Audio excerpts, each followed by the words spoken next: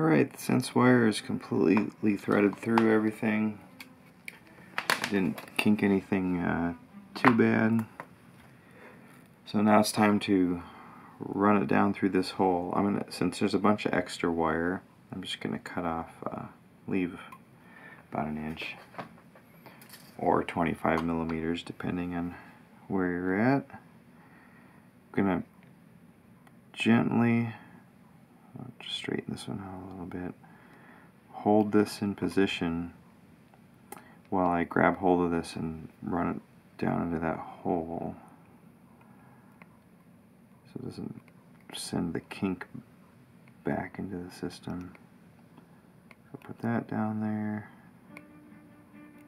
Okay, now I can take the weaving fixture out. Really not much to that.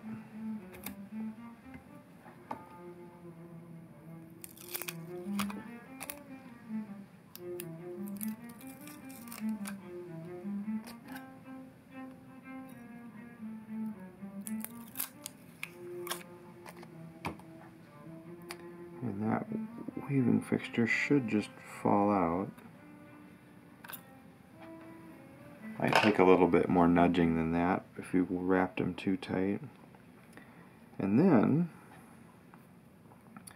this sense wire that I pulled through here, I'm going to grab hold on the back side and straighten it out, or tug it through.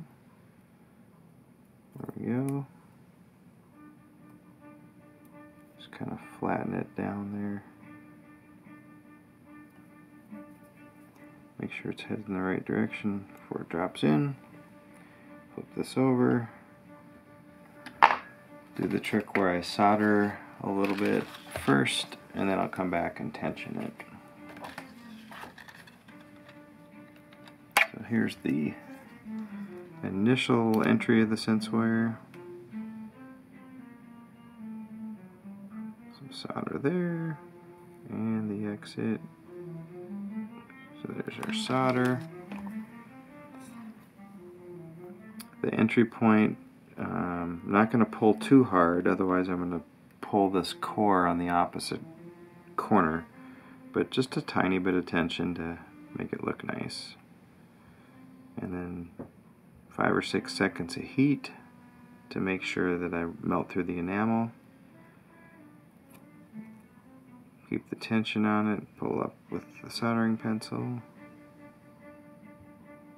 Let that cool. And then the exit wire.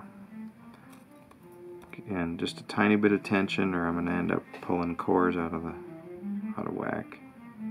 Just a little tension there. 5 or 6 seconds of heat. Pull up and away. I think that's good. And then a continuity test. And this one, there's nothing in between the connector and the wire, the sense wires, so I can just go to Sen 1, Sen 2. I'm just going to check continuity through that. And that means the sense wire has got continuity, which is great. Overall, it looks pretty good.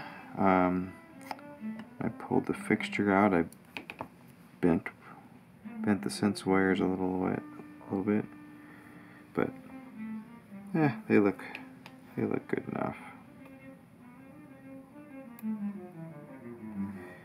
I don't think anything's pulled out of place too bad. The tension actually has stayed pretty good through the whole grid, so I think I'm going to call that good. There's always a little bit of room to tweak things, but you can get to the point of diminishing returns pretty quickly.